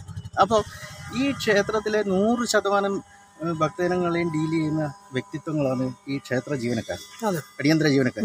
അവർക്കുള്ള ശമ്പളത്തിലാണ് ഇങ്ങനെ ഡിലേ ചെയ്യുന്നത്. അപ്പം ഇത് എന്തിനു വേണ്ടിയാണ് ഈ ദേവസ്വം ബോർഡ് ഇങ്ങനെയുള്ള ഒരു സ്ഥാപനം? ഈ ക്ഷേത്രങ്ങൾ പരിപാലിക്കാനും അതിൻ്റെ കാര്യങ്ങൾ ഭംഗിയായിട്ട് കൊണ്ടുപോകാനും കൂടിയാണ്. അത് ഈ ക്ഷേത്ര ജീവനക്കാരെ അപ്രീതി കൊണ്ട് എങ്ങനെ നടത്തിക്കൊണ്ടുപോവുക, എത്ര കാലമാണ് നടത്തിക്കൊണ്ടുപോവുക? അപ്പോൾ ഇതിനൊരു ശാശ്വത പരിഹാരം, മാസാമാസം കൃത്യമായിട്ട് ശമ്പളം കൊടുക്കണം ഫസ്റ്റ്. അത് 12 കൊല്ലത്തിലധികമായിട്ടാണ് ഞങ്ങൾക്ക് ഇപ്പോൾ ശമ്പളം വർദ്ധിപ്പിച്ചത്. അത് പ്രാബല്യത്തിലെത്തിക്കാൻ ഇതുവരെ സാധിച്ചിട്ടില്ല, ഒരു കൊല്ലത്തിലധികമായി. അപ്പോൾ അതൊക്കെ ഒരു കൊല്ലത്തിലധികമായി, 13 മാസത്തിലധികമായി ശമ്പളം വർദ്ധിപ്പിച്ചു. നാമമാത്ര വർധനവാണ്, 12 വർഷത്തിന് ശേഷം വരുന്ന നാമമാത്ര വർധനവ്. ആ വർധനവ് പോലും ഈ പിന്നെ ക്ഷേത്ര ജീവനക്കാർക്ക് ഇതുവരെ കിട്ടിയിട്ടില്ല. അപ്പോൾ അങ്ങനെയുള്ള ഈ ഒരു അവസ്ഥക്കെതിരെ ശക്തമായിട്ട് പറയാൻ നമ്മളെ ഈ ഒരു പിന്നെ ക്ഷേത്ര ജീവനക്കാരുടെ ഒരു ദൗർബല്യത്തെ മുതലെടുക്കുകയാണ് അവർ ചെയ്യുന്നത്. പിന്നെ മനുഷ്യാവകാശങ്ങളാണല്ലോ, നമ്മൾക്കിപ്പോൾ ഒരു ആഴ്ചയിൽ ഒരു ലീവ് കൊടുക്കണമെന്ന് ഏത് തൊഴിൽ മേഖലയിലുണ്ട്. അപ്പം ഞങ്ങളത് ആവശ്യപ്പെടുമ്പോൾ അവർ കൈമലർത്ത് ചെയ്യുന്നത് അത് ക്ഷേത്രത്തിൻ്റെ കാര്യമല്ലേ, അത് നടത്താൻ അതിന് വകുപ്പില്ല, നിയമമില്ല എന്നൊക്കെയാണ് പറയുന്നത്. പക്ഷേ അതേപോലെ പാലായ്മ വന്നാൽ കൂടി അവർ ലീവ് അനുവദിക്കുന്നില്ല. അപ്പം ഞങ്ങൾക്ക് ഒരു ദിവസം 300 രൂപ ശമ്പളം മേടിക്കുന്ന ഒരു ജീവനക്കാരൻ 1000 രൂപ പ്രതിഫലം കൊടുത്തിട്ട് ഒരു പകരത്തിന് ആളെയാക്കിയിട്ടാണ് ലീവ് എടുക്കുന്നത്. അതും കൂടി അവർക്ക് മനസ്സിലാക്കാനുള്ള ഒരു സാമാന്യമായിട്ടുള്ള ബോധം പോലും ഇല്ലാത്ത ഓഫീസർമാരും അതുപോലുള്ള ഭരണകർത്താക്കളും ആണെങ്കിൽ ഈ ക്ഷേത്രം എങ്ങനെ എത്ര കാലം ഇങ്ങനെ നടത്തിക്കൊണ്ടുപോകാൻ കഴിയും? അത് ഒരു പ്രധാന ഘടകമാണ്. കാരണം അല്ലെങ്കിൽ ദേവസ്വം ബോർഡ് എന്ന് പറയുന്നത് പരിപാലിക്കാനാണെങ്കിൽ ഇങ്ങനെ കൊണ്ടുപോയിട്ടുണ്ടെങ്കിൽ ഒരു കാലത്തും നടക്കില്ല. പിന്നെ നമ്മളെപ്പോലുള്ള എക്സ്പേർട്ട് ആയിട്ടുള്ള ജീവനക്കാർ മാത്രമേ ഇപ്പോൾ ഉള്ളൂ ക്ഷേത്രങ്ങളിലെ ജീവനക്കാരായിട്ട്. കാരണം എന്താ പറയുക, ഒരു വിധം കഴിവുള്ളവരൊക്കെ തൊഴിൽ മേഖല ഉപേക്ഷിക്കുക. അപ്പം ഒരു കാര്യപ്രാപ്തി ഇല്ലാത്ത ജീവനക്കാരെ കൊണ്ട് ആ ക്ഷേത്രത്തിൻ്റെ പേര് തന്നെ കളങ്കപ്പെടുത്തുന്ന വിധത്തിലേക്ക് ഇത് മാറിപ്പോവും. അപ്പോൾ ക്ഷേത്ര ജീവനക്കാർക്ക് കാര്യപ്രാപ്തിയും പിന്നെ വിശ്വാസവും അവരുടെ ഡീലിങ്സ് സ്വഭാവവും ഒക്കെയാണ് ക്ഷേത്രത്തിൻ്റെ അഭിവൃദ്ധിക്ക് പ്രധാന ഘടകം. അപ്പോൾ അത് മനസ്സിലാക്കാതെ ഇങ്ങനെ പോവുക എന്നുള്ളത് വളരെ സങ്കടകരമാണ്. അതിനൊരു പരിഹാരം ഉണ്ടാക്കിയേ പറ്റൂ. അതല്ലെങ്കിൽ നമ്മൾ ശക്തമായിട്ട് ഇനിയിപ്പം ക്ഷേത്രം ഒരിക്കലും നമ്മളങ്ങനെ ഇറങ്ങില്ല എന്നുള്ളത് ഇതുള്ളത് കൊണ്ടാണ് അവർ ഇപ്പോഴും ചൂഷണം ചെയ്യുന്നത്. ഞങ്ങൾ പിന്നെ ഒരു ഘട്ടത്തിൽ ഞങ്ങൾ തന്നെ കമ്മീഷണർ ഓഫീസിൽ പിന്നെ ഞങ്ങളുടെ ശമ്പളം 17 മാസമായിട്ട് കിട്ടാത്ത ശമ്പളമൊക്കെ ചോദിച്ചുകൊണ്ട് ചെന്നപ്പോൾ നിങ്ങളെ അപ്പോയിൻമെൻറ്റ് ചെയ്തത് പിന്നെ അല്ല, നിങ്ങൾ ദേവസ്വം ബോർഡിൻ്റെ ജീവനക്കാരാണെന്നുള്ള രീതിയിൽ എന്ത് തെളിവാണുള്ളത്? നിങ്ങൾക്ക് ശമ്പളം തരേണ്ടത് ഞങ്ങളല്ല എന്നൊക്കെ പറഞ്ഞുകൊണ്ട് കമ്മീഷൻ നിരുത്തരവാദപരമായിട്ട് സംസാരിച്ചപ്പോൾ ഞങ്ങൾ അതിനൊരു തീരുമാനമാവാതെ ഞങ്ങൾ കമ്മീഷണർ ഓഫീസിൽ നിന്ന് അപ്പോയിൻമെൻറ്റ് ഓർഡറും പ്രകാരമാണ് ഞാൻ ജോലി ചെയ്ത് ശമ്പളത്തിന് ചോദിക്കുമ്പോൾ മുട്ട കഴിവ് പറയുന്നത് കേട്ടപ്പം ഞങ്ങൾക്ക് അതിൻ്റെ പ്രതിഷേധമായിട്ട് ഞങ്ങൾ അതിനൊരു തീരുമാനമാക്കാതെ അത് ആരാ തരേണ്ടതെന്നെങ്കിലും ബോധ്യപ്പെടുത്താതെ ഞങ്ങൾ മടങ്ങില്ല എന്ന് പറഞ്ഞ് ഞങ്ങളവിടെ കമ്മീഷണർ ഓഫീസിൻ്റെ മുമ്പിൽ തന്നെ ഒരു പിന്നെ അനിശ്ചിതകാല സമരം പറഞ്ഞ് പ്രഖ്യാപിച്ച് അവിടെ ഇരുന്നു. അപ്പോൾ അവർ തന്ന ഉറപ്പൊക്കെ കൊണ്ടാണ് ഇപ്പോഴും ആ സമരം എല്ലാ ക്ഷേത്ര ജീവനക്കാരും എല്ലാ യൂണിയനുകളും ഐകകണ്ഠേന ഏറ്റെടുത്ത് 64 ദിവസത്തോളം കമ്മീഷണർ ഓഫീസിന് മുമ്പിൽ സമരം ചെയ്തു. പക്ഷേ ആ സമരത്തിന് തന്ന ഉറപ്പുകളൊക്കെ വെറും ജലരേഖയായിട്ട് മാറിയിട്ടുള്ളത്. നവംബറിലായിരുന്നല്ലേ കഴിഞ്ഞ ഒരു കൊല്ലത്തിൽ തുടങ്ങി. അപ്പം അങ്ങനെ ജലരേഖ അതെ. അപ്പോൾ ഇങ്ങനെ പിന്നെ വെറുതെ വാഗ്ദാനങ്ങൾ തന്നു ഞങ്ങളെ പറ്റിക്കുക ചെയ്തിട്ടുള്ളത്. പക്ഷേ നാമമാത്രമായിട്ട് വർധനവ് വരുത്തിയെങ്കിലും ആ വർധനവ് നമുക്ക് ഫലത്തിൽ കിട്ടിയിട്ടില്ല ഇതുവരെ. അത് കിട്ടണമെങ്കിൽ ഇവർക്ക് ഫണ്ടില്ല എന്നൊക്കെ കാരണം പറയുകയാണെങ്കിൽ ഇങ്ങനെ ദേവസ്വത്തിലെ ഓഫീസർമാർക്ക് മുഴുവൻ 1-ാം തീയതി കറക്റ്റ് ശമ്പളം എണ്ണി കൊടുക്കുന്നുണ്ടല്ലോ. നമ്മളെ പോലുള്ള അനാവശ്യ ജീവനക്കാരായിട്ട് നമ്മളെ പരിഗണിക്കുന്നതിനെതിരെയാണ് ഇനി അടുത്ത ഞങ്ങളുടെ പ്രതിഷേധം. അപ്പോൾ അനാവശ്യ ജീവനക്കാരാണോ ഞങ്ങൾ എന്നുള്ളതാണ് ആദ്യം ചിന്തിക്കേണ്ടത്. കാരണം ശാന്തിക്കാരില്ലെങ്കിൽ ഒരിക്കലും ദേവസ്വം ഓഫീസിന് മുന്നിലുള്ള ഭണ്ഡാരത്തിൽ നിന്ന് എണ്ണിയ ശമ്പളമല്ല അവരെടുക്കുന്നത്. നമ്മൾ നട തുറന്ന് നിത്യം പൂജ ചെയ്ത് നമ്മൾ അമ്പലത്തിൽ നിന്ന് മുറിക്കുന്ന റെസീറ്റിൻ്റെ വരുമാനത്തിൽ നിന്ന് അതിൽ നിന്നാണ് ദേവസ്വത്തിന് വരുമാനം വരുന്നത്. ആ വരുമാനത്തിൽ നിന്നാണ് അവർ വരെ ശമ്പളം എടുക്കുന്നുണ്ടാവുക. അതിൽ ആദ്യം കൊടുക്കേണ്ടത് ഞങ്ങളെപ്പോലുള്ളവർക്കാണ്. പക്ഷേ ഞങ്ങൾ വെറുതെ ഇട്ട് ഇങ്ങനെ എന്താ പറയുക കളിപ്പിക്കുകയാണ് ചെയ്തത്. അത് നമ്മൾ അവരെ ഒരു ഗണത്തിലും പരിഗണിക്കുന്നില്ല. ഞങ്ങളെന്തോ ഒരു അനാവശ്യ ജീവനക്കാരായിട്ടുള്ള ഒരു ഗണത്തിലാണ് ഇപ്പോൾ ഉള്ളത്. അതിനൊരു മാറ്റം വന്നേ ഇനി പറ്റുള്ളൂ. അതില്ലെങ്കിൽ ക്ഷേത്രങ്ങൾ പലതും പൂട്ടിപ്പോകും. പലതും ക്ഷേത്രങ്ങൾ അങ്ങനെ ആയിട്ടുണ്ട്. ഇപ്പോൾ പല ഘട്ടത്തിൽ 2 നേരമുള്ളത് 1 നേരമായിട്ടുണ്ട് പല അമ്പലങ്ങളിൽ. ചില അമ്പലങ്ങളിൽ പിന്നെ ശാന്തിക്കാരെ ആരെങ്കിലും ആക്കിയിട്ട് പൂജ അറിയാത്ത കർണാടകയിൽ നിന്നും ബംഗാളിൽ നിന്നൊക്കെ വരുന്നവരെ പൂജ പഠിപ്പിച്ചു എന്ന് പേരിട്ട് പൂണൂരിട്ട് ശാന്തി അയപ്പിക്കുന്ന ഒരവസ്ഥയായിട്ടുണ്ട്. അപ്പോൾ ഇതൊക്കെ ക്ഷേത്രാചാരങ്ങൾ പരിരക്ഷിക്കാനുള്ള എത്രത്തോളം ഗുണം ചെയ്യുന്നുള്ളത് ആലോചിക്കുക. പലപ്പോഴും പലരും അധികാരികളുടെ ശ്രദ്ധയിൽപ്പെടുത്തിയ വിഷയം മലബാർ ദേവസ്വം ബോർഡിന് കീഴിൽ വരുന്ന തൊഴിലാളികൾക്ക് കൃത്യമായ വേതനം ലഭിക്കാത്ത പ്രശ്നം. ഒരു അവധി എടുക്കണമെങ്കിൽ വരെ മറ്റുള്ള ഒരാളെ അധിക പൈസ നൽകി ജോലിക്ക് നിയമിക്കേണ്ട അവസ്ഥ, അവധി പോലും കൃത്യമായി ലഭിക്കാത്ത അവസ്ഥ. നിരവധി പ്രശ്നങ്ങളാണ് ഇത്തരത്തിൽ മലബാർ ദേവസ്വം ബോർഡിന് കീഴിൽ വരുന്ന തൊഴിലാളികൾ അനുഭവിക്കുന്നത്. ഇത്തരത്തിൽ ഇവർക്ക് ഇത്രയും അധികം പ്രശ്നങ്ങൾ അനുഭവിക്കാനുള്ള കാരണം ഇതിനിടയിൽ കൃത്യമായ ലോബി പ്രവർത്തിക്കുന്നുണ്ട് എന്നാണ് വി ശ്രീനിവാസൻ എന്ന വ്യക്തിയുടെ അഭിപ്രായം. സത്യമെന്താണ് നമ്മൾക്കറിയില്ല. പക്ഷേ ഇവർ അനുഭവിക്കുന്ന പ്രശ്നം വളരെ രൂക്ഷമാണ്. ഈ പ്രശ്നങ്ങൾക്ക് എത്രയും പെട്ടെന്ന് അധികാരികൾ പരിഹാരം കണ്ടെത്തട്ടെ. മറുനാടൻ മലയാളിക്ക് വേണ്ടി വൈഷ്ണവ്.